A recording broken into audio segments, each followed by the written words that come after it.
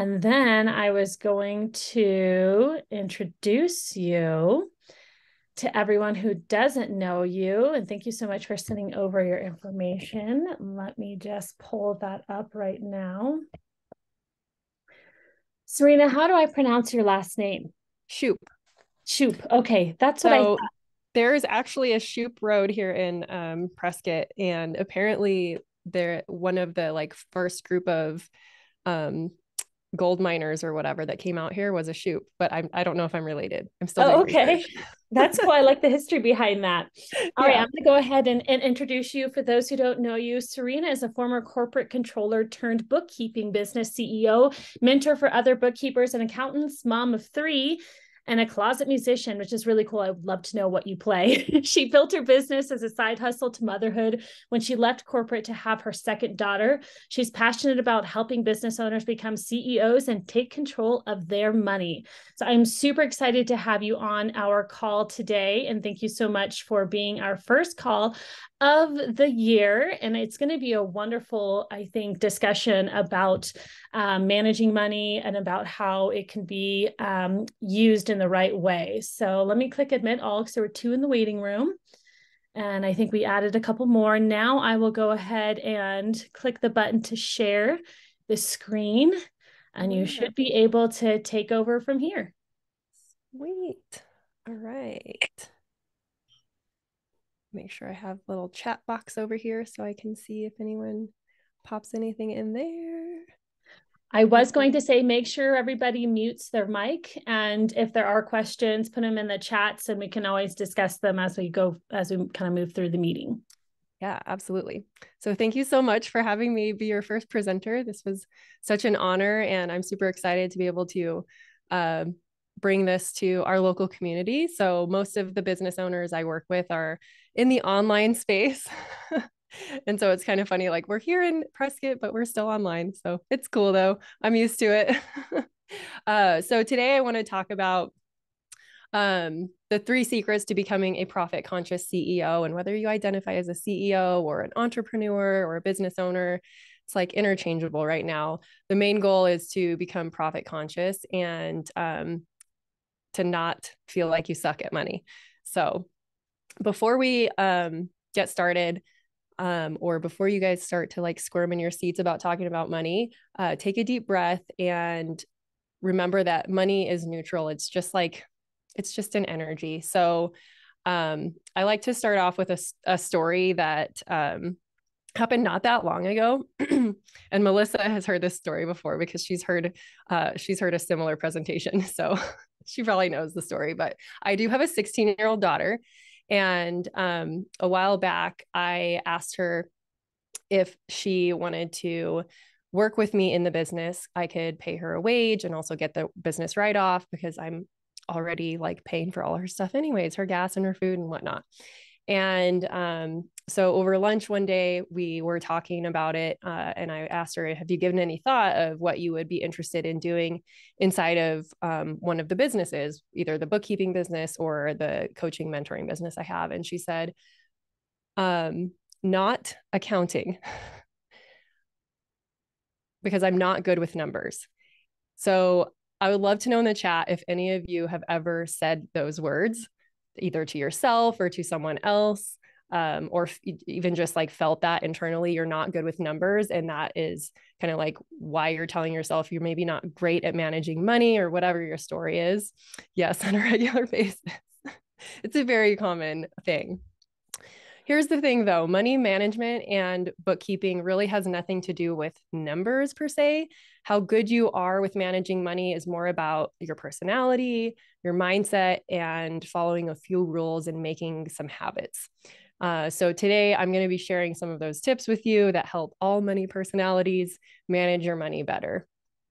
So if you've said, I suck at money, I'm not a numbers person, I'm bad with money, or I'm not good with numbers, I'd like you to reframe those to I'm learning to be or how to become a profit conscious CEO or entrepreneur or business owner, whatever title resonates with you.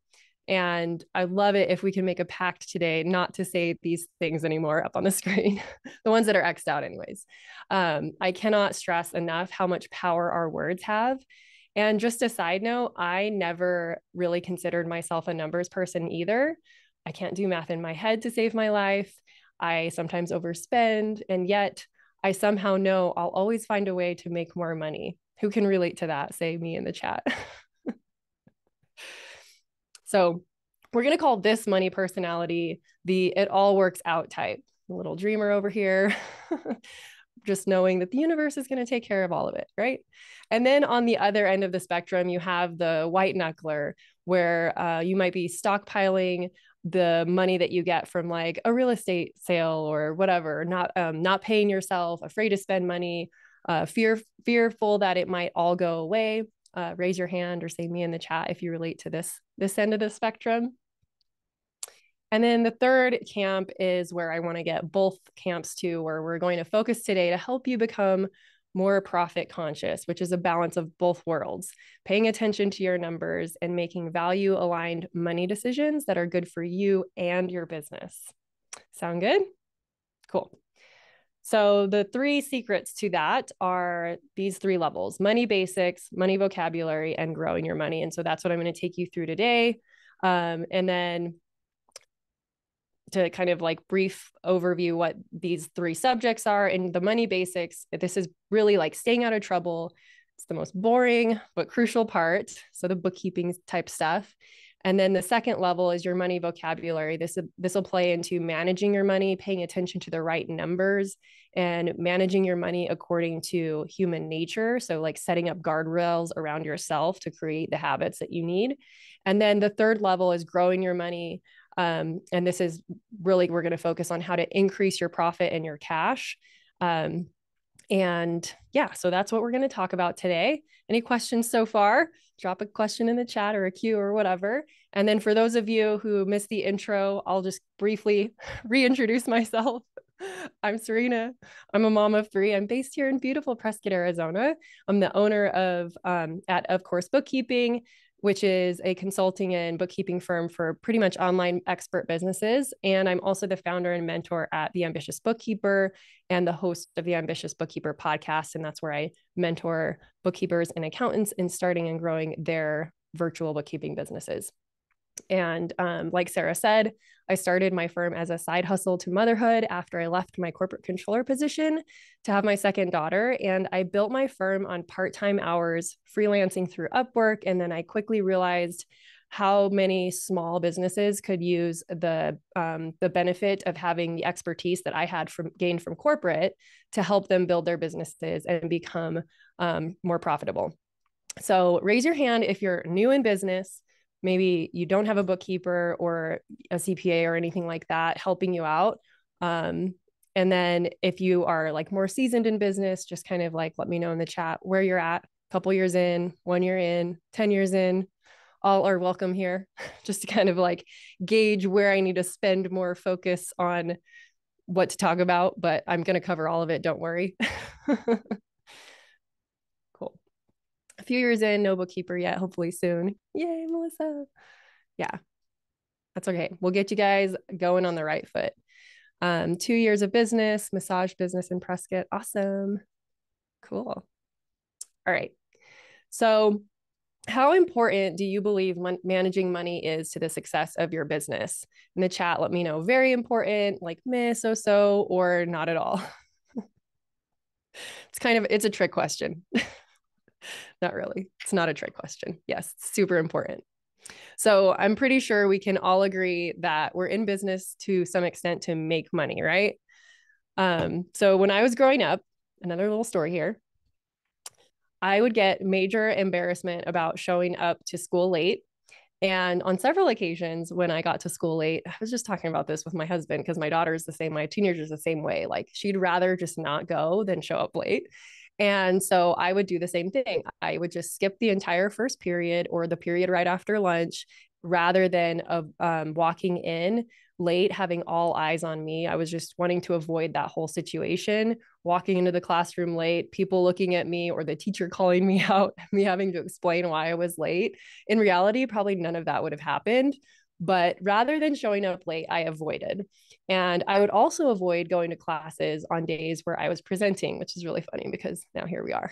But it's just another, proof that we can overcome these patterns, right? So avoidance for me resulted in the accumulation of so many unexcused absences that I ended up suspended. And when I'm like bringing this back to talking about money, what happens to people when they avoid looking at their numbers is generally suspended financial success or worse. But that doesn't have to be you. And you also don't need to feel embarrassed about showing up late, quote unquote, to this, or avoiding it in the past. So I'm going to ask you to make another pact with me right now that you won't avoid the things that are making you feel uncomfortable anymore. Because look at me, I'm up here talking, and I used to like really hate public speaking. And I'm still I still get a little bit nervous, but I do it anyways because it's worth it. So first up, the necessary evil of keeping good records and staying above board. Like I said, this is level 1 to becoming a profit conscious CEO. So let's cover some of those basics. And before we get into that, how confident are you to manage that money? Because we're gonna help you with that today. And I do, like I mentioned before, I kind of gathering like who's who in the room.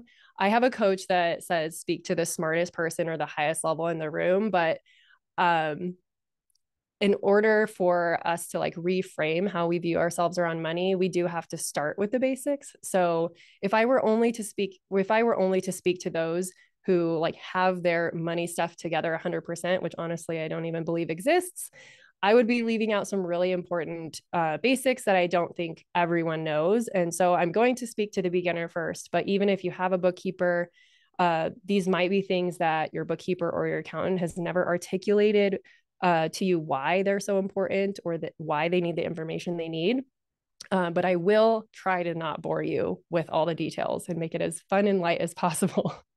And Melissa says, I need money confidence. Okay, cool. So you do not need to avoid the money stuff. Like I said, let's make another pact to just not avoid our numbers, and let's get into this. All right, cool.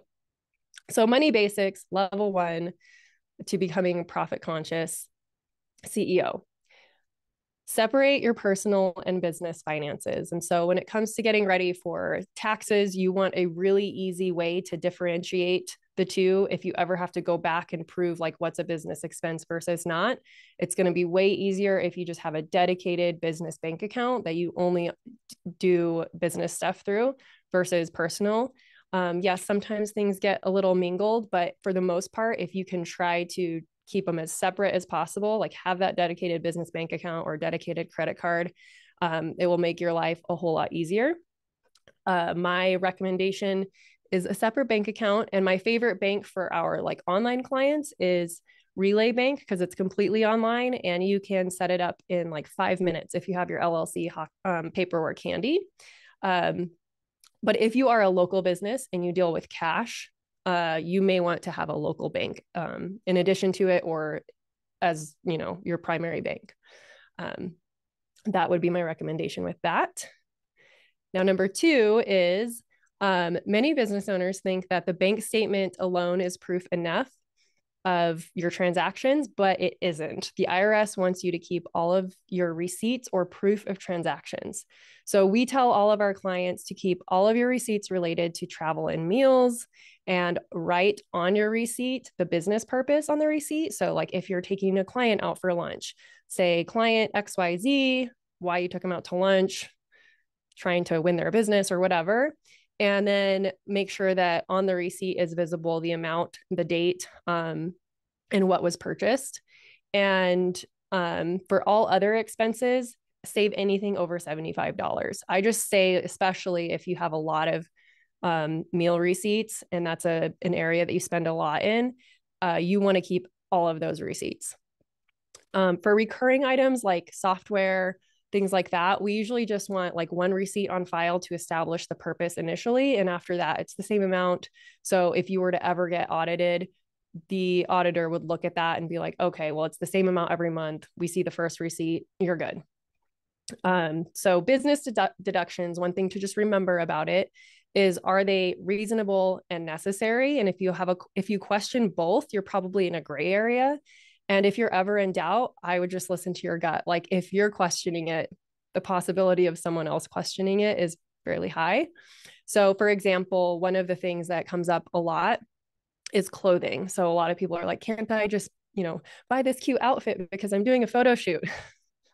No, it's not a business write-off if you can use it personally. It could be a business write-off if it had your logo on it. So then making it more of like a uniform. So that's one example. Can you deduct your car or your lease? Yes, you can, to the extent that you use it for business. So you have to make sure that you're tracking your business use of it versus your personal. So tracking the mileage and things like that. So anything that that we use in our personal lives that could be very easily construed as just a personal expense, you really have to make sure you've established the business purpose for it in the documentation. All right. And so the IRS also wants you to have a method for record keeping, whether that's a software, a spreadsheet, or even a paper ledger. Raise your hand if you even know what a paper ledger is. I'm very curious. Nope. No business majors or accounting majors in here. All right. Yeah. So yeah, I've actually interviewed an ex-IRS auditor, and he said that some of the easiest audits he ever went through were when people actually kept everything on paper, which is crazy, but those are usually the people that are very meticulous. So my preference though is to use something like Xero. That's the software I use. Because it plays nicely with a lot of payment processors like Stripe and PayPal. And it's easier to use for most people than QuickBooks Online. But if you already are on QuickBooks and you're fine with it, then stick with it. Some other popular alternatives are for businesses without inventory are Wave and FreshBooks. There's lots of others out there, but those are probably the most popular: QuickBooks, Xero, Wave, and FreshBooks. And then another common question I get is, how much should I pay myself? Again, this is always like, it depends. It's like the standard accountant answer. It depends. But later on, I will be talking about strategies so that you are working toward paying yourself what you need to or want to. And also at the end, if you, I'm not going to bring it up on screen, but I do have like a spreadsheet that can help you calculate how much revenue you should be making in order to pay yourself what you want. We like reverse engineer your revenue goals based on how much money you want to bring home. So if you want that, I will share the link to it at the very end for everybody to have access to. It's just a Google sheet. So yeah. So one of the most common issues that I see is when it depends on how you pay yourself on what your entity structure is, basically. So how much to pay yourself is one question. The other question is how to pay yourself. So if you're an S corporation or a C corporation, you should actually be on a payroll service, having payroll taxes deducted and paying those in. I don't recommend calculating all that yourself. I would highly recommend using something like Gusto or ADP or something like that. And if you are just a single member LLC or a partnership or a sole proprietorship, you actually just pay yourself with an owner's draw, which means you just withdraw the money from the business bank account and pay yourself with it. But you do need to set aside taxes from that you're paying yourself from, so that you're not blindsided at year end during tax time, which is like right around the corner. So deciding on the most beneficial for tax purposes absolutely requires a custom analysis with a tax pro, which brings us to getting help. The all works out type might fall into a trap here with crossing their fingers and hoping to never get audited, while the white knuckler might become a little obsessive with tracking these things perfectly, but being really inefficient, that they're spending valuable time doing your bookkeeping, maybe when you should just outsource it. So when do you know if it's the right time to hire a bookkeeper, accountant, a CPA? And also, what are all these things and how do they help? The short answer is honestly, as soon as you possibly can, even if it's only like a one-time consultation to help you get all set up and train you on how to do things yourself. or train your VA to do things for you. And as you grow, you can outsource that and get it off your plate completely. So let's talk about the different roles that I just mentioned, because this is definitely an area where I see a lot of business owners confused about like, who helps with what? Who should I go to for this? Bree asks, should I be using a software to track purchases? What about a good old spreadsheet? Spreadsheet is totally fine. Especially if you do have that dedicated business bank account, you know that everything that comes through that bank account is a business expense. So now it's just a matter of exporting that detail into a spreadsheet and giving it a category. So like meals, auto expense, what else are you spending on? Software, continuing education, just grouping it into different categories that are going to show up on a tax return to make it easy for your tax pro to file for you. All right, so let's break down what each financial role does and the difference between a bookkeeper, an accountant, a CFO, a CPA, a tax pro. There's so many words for what we do and lots of differences. So let's break it down. Bookkeepers are going to handle the day-to-day transactions and reconciling your accounts. And when I say reconciling accounts, I mean looking at what happened in the bank account and looking at what is in your accounting software or on your spreadsheet and making sure that everything matches and no transactions have been missed. So that's when it's very helpful to have that separate business bank account, because then you don't have to worry even about sifting through the personal stuff. It's just business.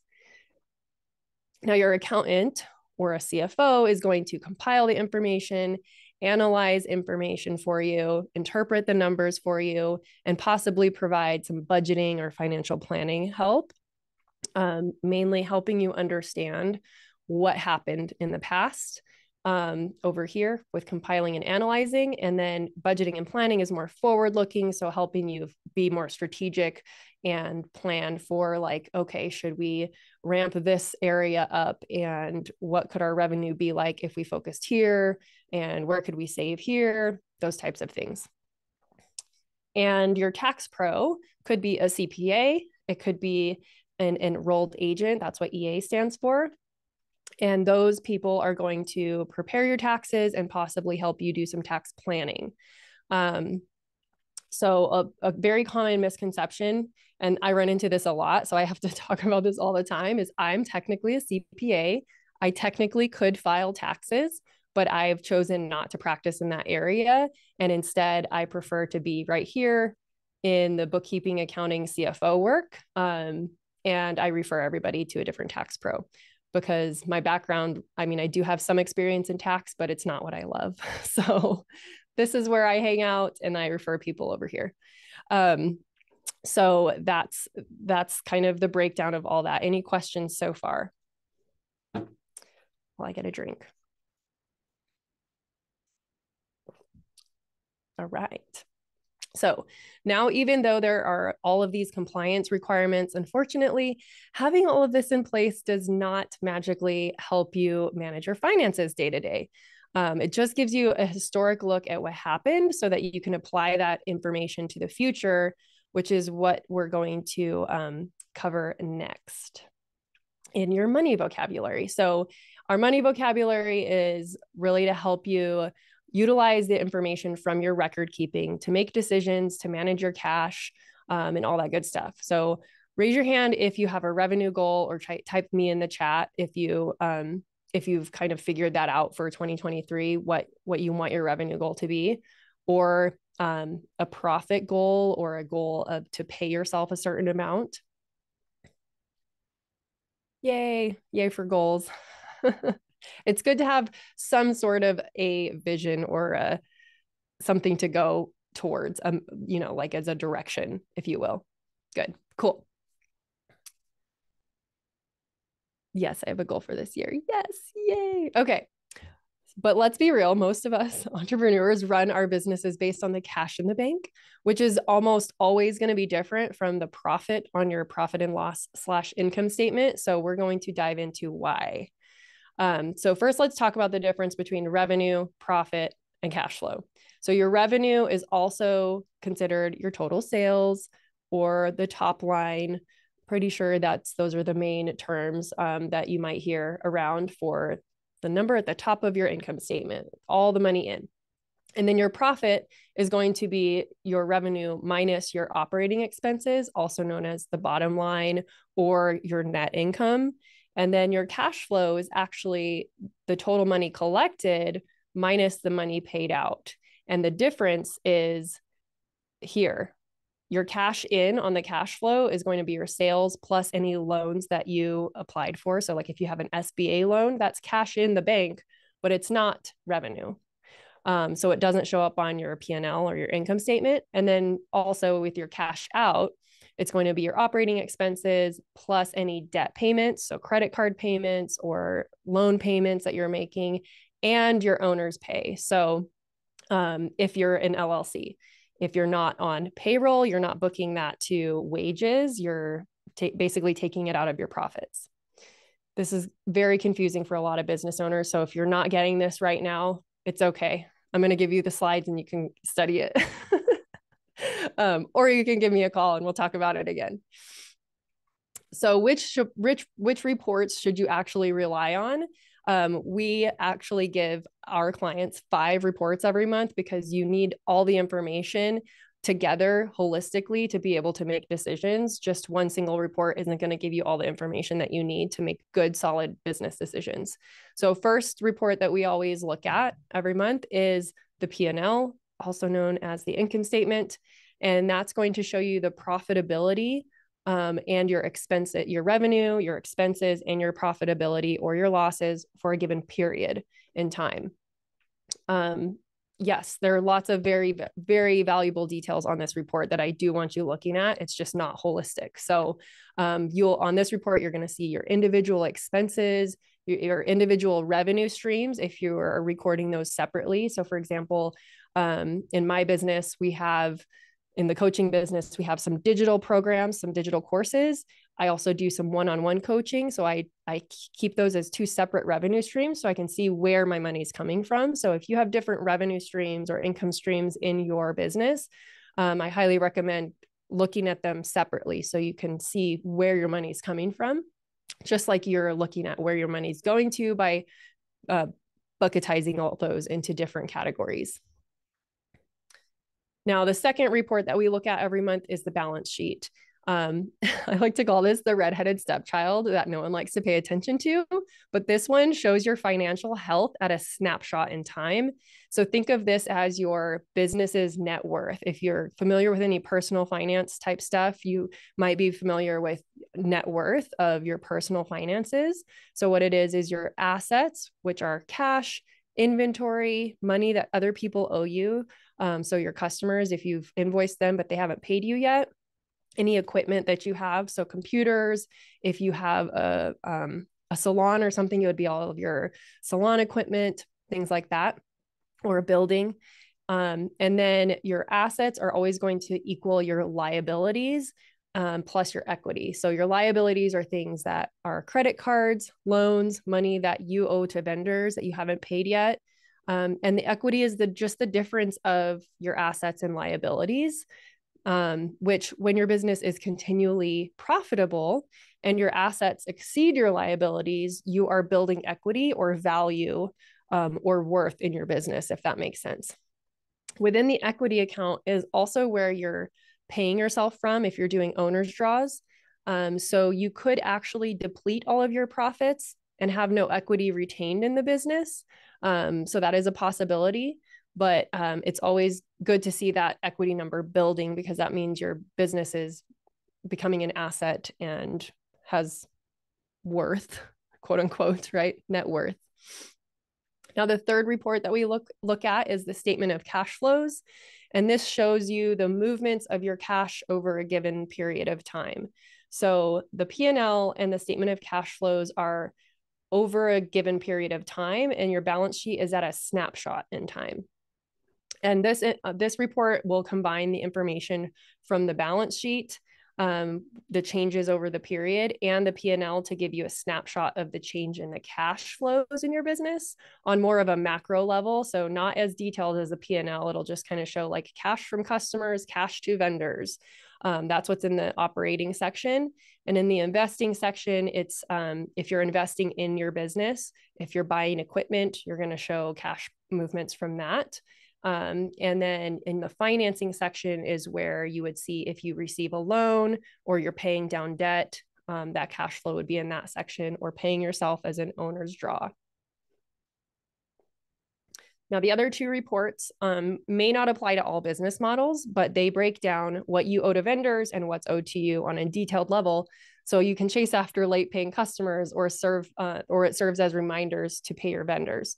So your AR is accounts receivable aging, and this is money owed to you by your customers. So your invoice listing, basically, of what's due to you.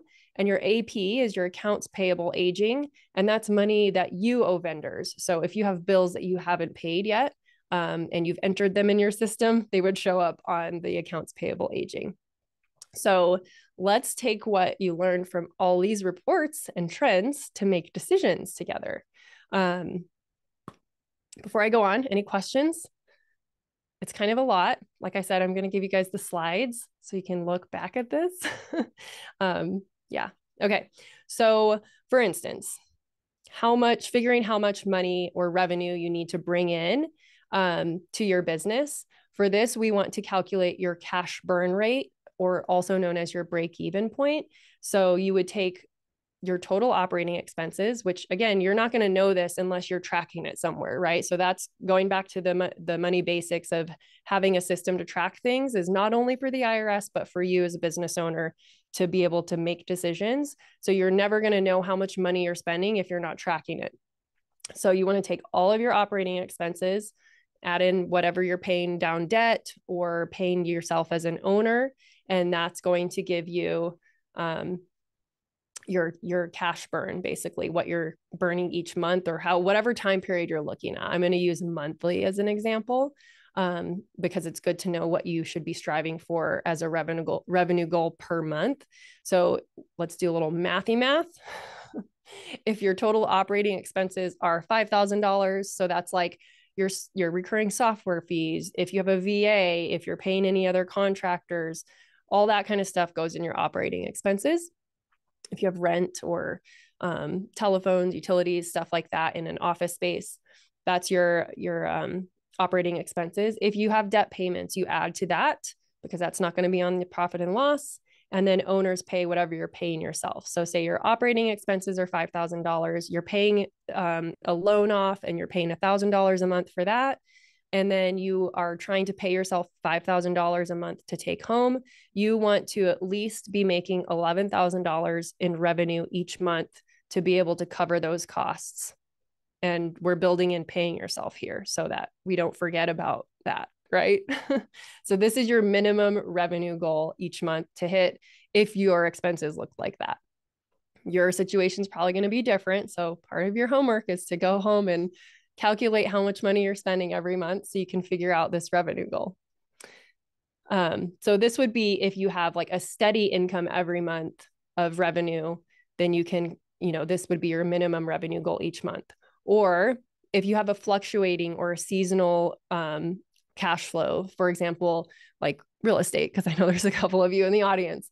You sell a house, you get a bunch of commission, and then you might not sell another house for I don't know how long. I don't really know what's going on these days with the market, but say it's a couple months before you sell another house. So you have to make that commission stretch. So you need to know how much you're spending each month to manage that. And so you'll take your whatever balance of cash you have after you've set aside a little bit for tax, and then you divide that by your burn rate to see how many months you can run your business if you keep your expenses the same and you don't make any more revenue, to make that revenue stretch. Does that make sense?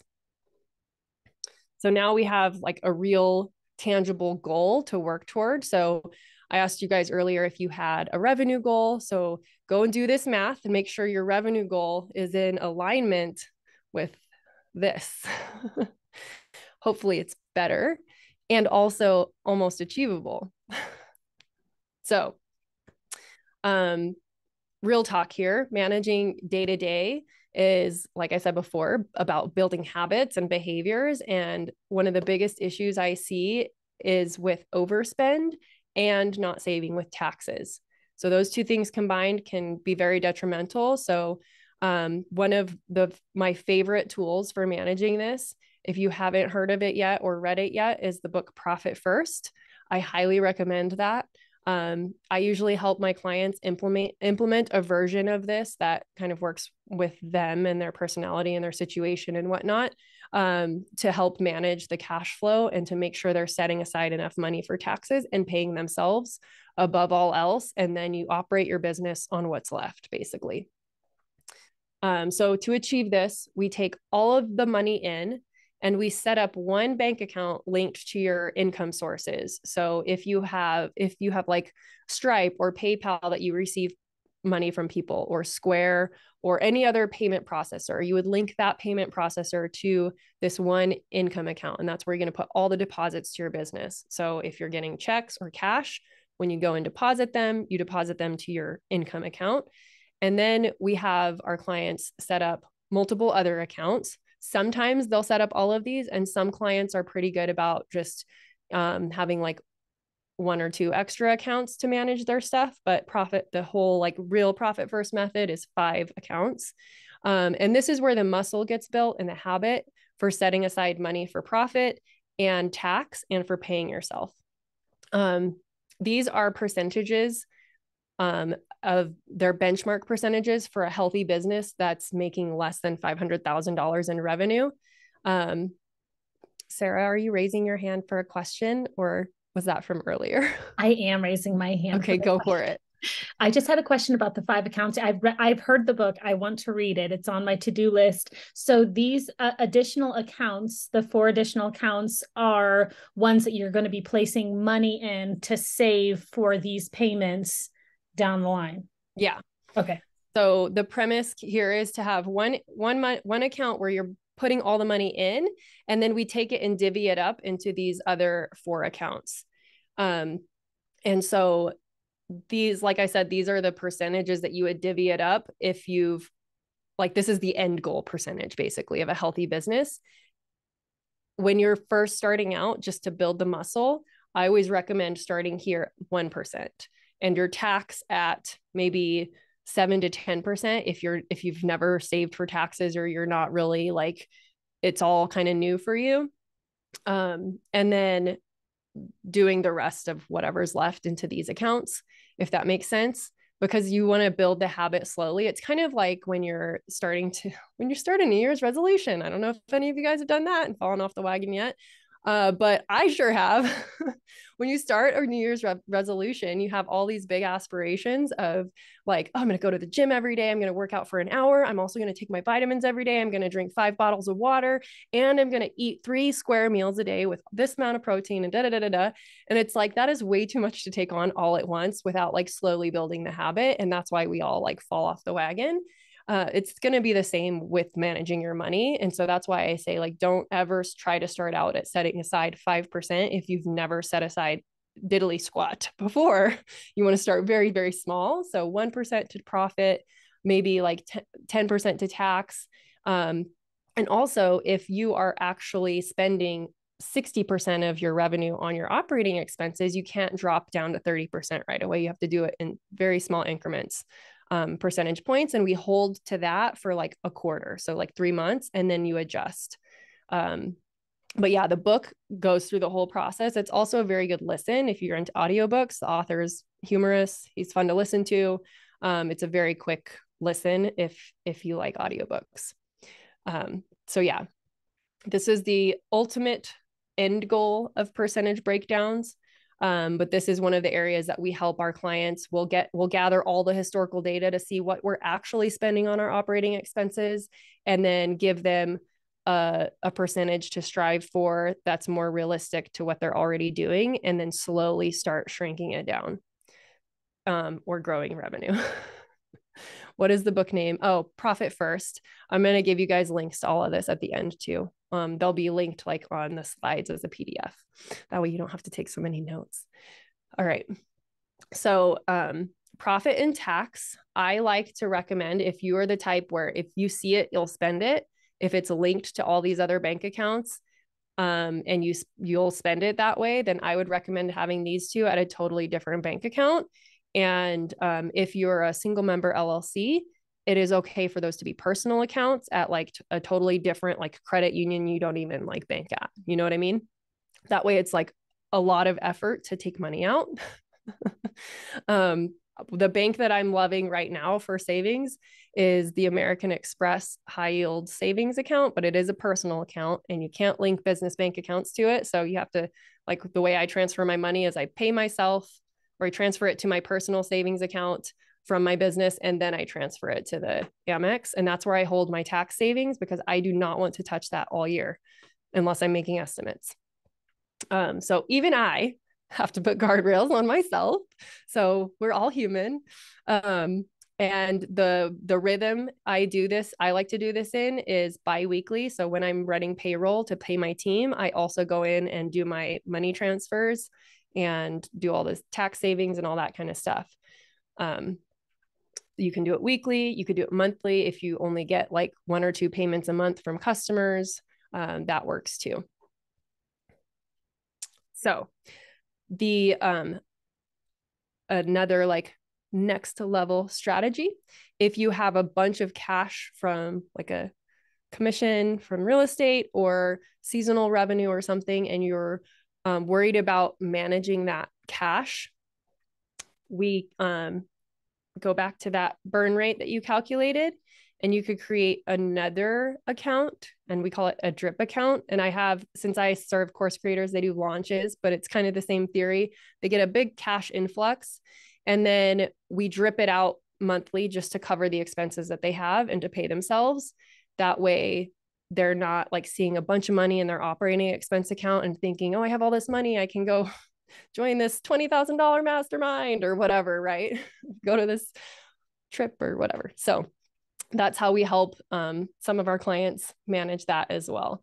Again, it really depends on your personality. If you're the type that's like, if I see it in there, I'm going to spend it, then I would recommend doing something like this and just monthly dripping out that amount, the $5,000 to pay yourself, to your owner's pay account, and then your $6,000 to cover your expenses. So when we work where we work on increasing cash through profits is when we look at our money personalities. Some of you might be the white knuckler type, thinking I need to cut expenses. Where can I cut? And then the all works out type, you're not even thinking about making changes to your spending because you see the value in everything you're investing in and you see everything as an investment. But let's be real, it could still kind of stress you out, right? So then we are coming to level 3 of becoming profit conscious and building the profits in your business. And so there are basically 4 ways to grow your money, your cash, your profits, all that stuff in any business. Basically any business model, these 4 ways are just going to be applied a little bit differently. So the number 1 way, it's very self-explanatory, is increasing your prices. Now, as a real estate agent, you probably don't have very much control over this. So sorry. But if you're like a service provider or selling a product, this is the quickest, probably easiest ways to grow your revenue. But you also have to, make sure your market is going to accept it. So that's maybe not always the best option. Number 2 is to increase your sales volume. So this can become a little more complex. You want to be increasing the traffic. So if you have a store, you're increasing the number of people that walk through your doors, or a restaurant, increasing the number of tables that you take on, the turnover. You can also do this by changing your messaging or having more conversations, making more phone calls, whatever your strategy or method is for getting leads or prospects or customers in the door. You want to increase the volume of that. And that's another way to grow, right?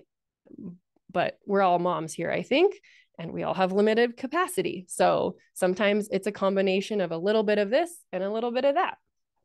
Now, number 4 is to optimize your internal efficiencies. So coming back to capacity as a mother, you can create processes within your business and outsource them to like a VA or something like that, so that the $10 an hour tasks are being done by someone else and your genius is spent doing the things that you're a genius at.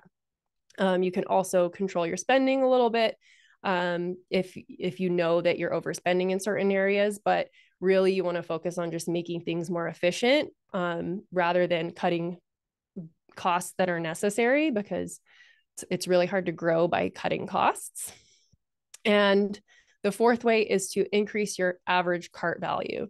And so this is done with upsells and order bumps. I'm trying to think of a way that you could do this in the real estate world, and I'm drawing a blank because you're kind of stuck with whatever the sales price of the house is, right? Whatever the buyer is willing to offer.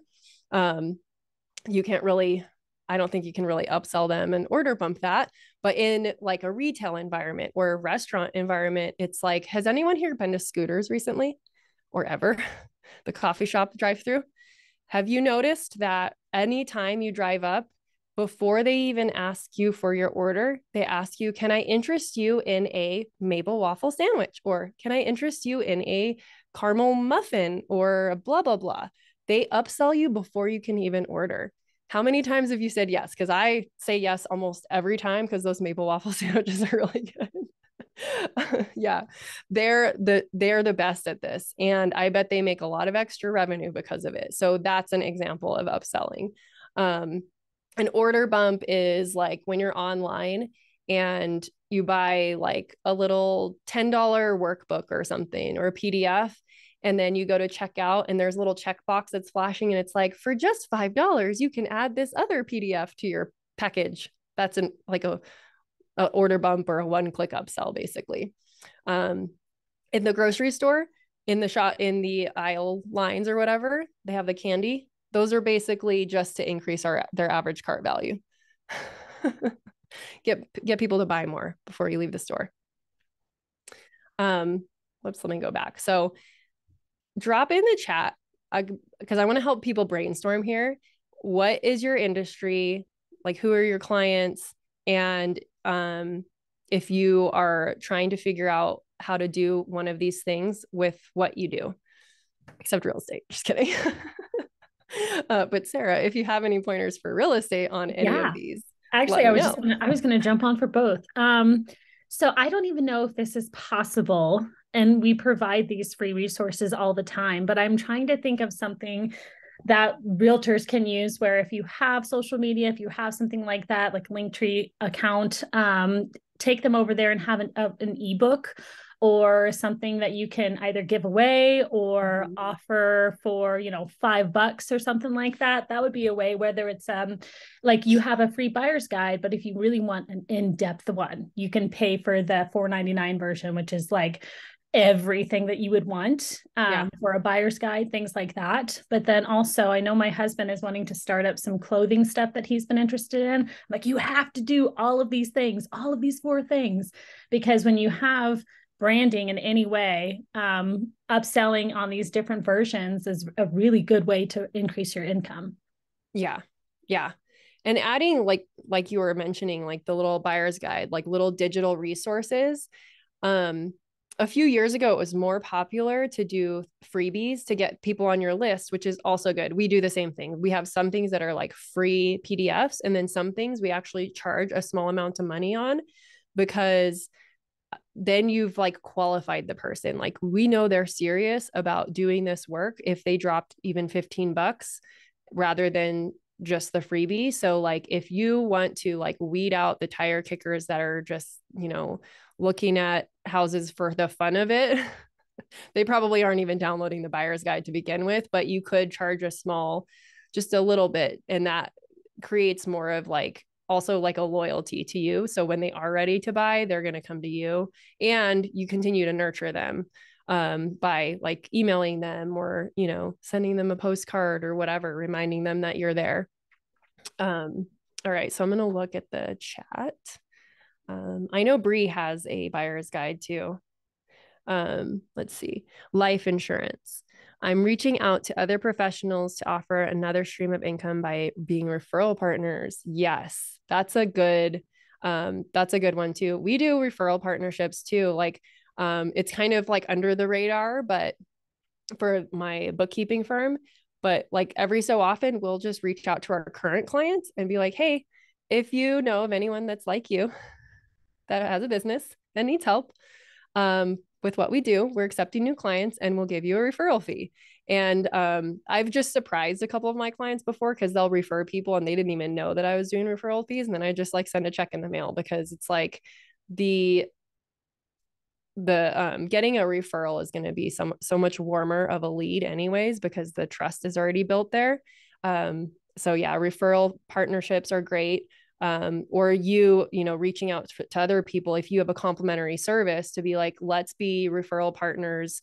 Could you share like whatever percentage of revenue or like of their first invoice or whatever? You get to work out the terms. You can negotiate that.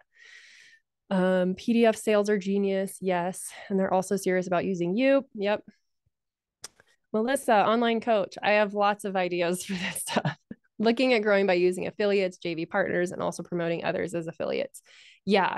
So that is probably one of the best things that I did for my online coaching business too. The mentoring was partnering up with people that were I was actually like really in alignment with on like the way that we function and our values and things like that, and doing partnerships. So yeah, on my mentoring side, I give affiliate commissions to all of my past students too, because if they refer us and they use our link, like they get a commission.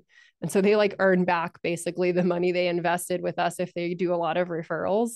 But yeah, that's a really good way to kind of like I was just talking about, like complementary services or complementary, like wherever your ideal client's going to be spending other money on, like try to get into like affiliate arrangements with those people. Bree lets people download her FAQ guide free, but only give buyers that schedule a consult my full buyer's guide. I never thought of charging for my full one though. Yeah, yeah, you could do that too, for sure. Or even charging for a consult. I started charging for discovery calls because I give so much value on those. Like, even if I know they're not going to be a good fit as a client, I still set them up with like, here's what you should do next type of thing. Or like, here's, some pointers and tips to like be good to go. Yeah, because like, yeah, our time and capacity is limited. So if you're getting more leads than you can handle, or a lot of them aren't converting, then it's also kind of like we got to filter out the people that aren't serious so that all of your time is spent on the people that are serious. Yeah. Cool. All right. So that's pretty much, we're right at 1 o'clock. Look at me. That's pretty much it. I'm going to give you guys these slides as a PDF. And so these links are clickable. Basically, these are pretty much all the resources that I mentioned, plus some. This Small Biz Starter Kit, Katie Farrow is another example of someone that I collaborate with. We're technically competition. She technically does the exact same thing that I do with this exact same type of clients. But she has created like a spreadsheet that you can just plug and play and use as your bookkeeping software. And that's the link to that. So if you're like, I don't want to do Xero, I just want to pay for something one time and then be able to manage it on my own, she's got a great resource for that. And I've linked to the IRS, what they consider the acceptable like proof of transactions and things like that. Relay Bank, I mentioned. I have a DIY bookkeeping guide. It's like kind of like what we were talking about. It's a download on my website for free, but it walks you through the things that you should be doing each month if you're doing your own bookkeeping, and gives you like a little checklist. And then it will opt you in to my email list. And I just send one email a month, the beginning of the month, to give you all the reminders of deadlines for taxes and things to think about in your business. I like to think it's very value packed, so it's worth it. And I don't bug you too much. But you will also know when I'm accepting new clients and what kind of other offers I have going on too. And then Profit First was the book that I mentioned, and Gusto is my recommendation for payroll. If you're an S Corp and you have to be on payroll, they do have an option for S Corp owners, like single member, good to go. So I'm going to open it up for questions. Hopefully now that we've been through all of this, you feel more empowered to start working on the money side of your business. And remember that it is not a one and done thing. Just like any other habit, it takes discipline, it takes consistency to develop this. And it is not about being a numbers person. Okay. Remember, I'm not a numbers person. It's a behavior and a habit thing mostly. And it's like getting more comfortable on camera or increasing your visibility. It won't happen if you don't show up for it. But imagine getting to April 15th, which is not that far away when your taxes are due, and having everything ready to go for your CPA, money in the bank to pay your tax bill, and even what's better, having paid yourself consistently and predictably, whether your cash flow is fluctuating or not, and having a little bit stockpiled so you can relax between those fluctuations and knowing exactly when you need to like pedal to the metal, hit the ground, get more sales type of situation. And you can show up and serve from a place of service instead of desperation for money. So go out there and commit to implementing at least one thing that we talked about over the next week or so. And let me know in the Facebook group, whether it's opening another bank account or for your taxes or reading Profit First, whatever that goal is. You don't have to decide right now, but try to take action this week on something. Get the momentum rolling. I'm going to take action on using the bank account that I did open for this specific reason about 3 months ago, and I'm yet to do anything with it. I just like keep looking at the card that they sent. I'm like, I know I have to do this. But I that's definitely going to be a big takeaway for me, is separating that now that I'm doing it on my own, and just say, okay, I have to do this. Excuse me. I have to do this in order for me to be able to manage it, because I'm definitely the dreamer. I'm sure Brooke knows that, but totally the dreamer. Like, it's going to work out. It'll be fine.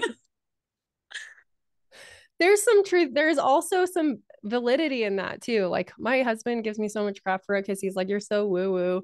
Always like the universe this and da da da da. But I'm like, but honestly, like we went to Snowball this last weekend, and it was a shit show, to be honest, because like we got there at 9:30, but they were already turning people around because the parking lot was full at the top. So they made us park at the bottom to take the shuttle up.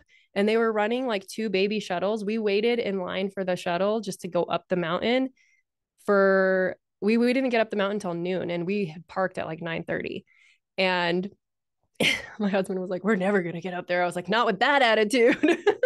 Our words mean stuff. You got to trust a little bit. Yeah. But, yeah. Well, does anybody else have any questions? This was it was a really powerful discussion. I really appreciate all that you provided us. I mean, and it was so easy to understand, which I don't think I was going to be able to hang in there. And I was like, wow, I get this. I'm understanding it. So thank you for putting it in layman's terms and easy realtor terms for me. You're welcome. That's honestly like, that is one of my biggest like whys, because there's so many like accountants and CPAs out there that I wouldn't even feel comfortable having a conversation with, because they just talk down to people. And I literally have the same background as them. So it's like, if I wouldn't feel comfortable in some of those conversations, then like, how can I change that for other people? So yeah, absolutely. Let me know if you have any other questions.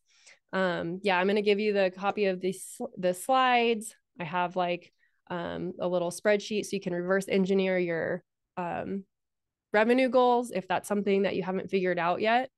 And yeah, I will, I'll just share those, I guess, with Sarah, or link them in the group, whatever works. And yeah, you guys are so welcome. Anything else?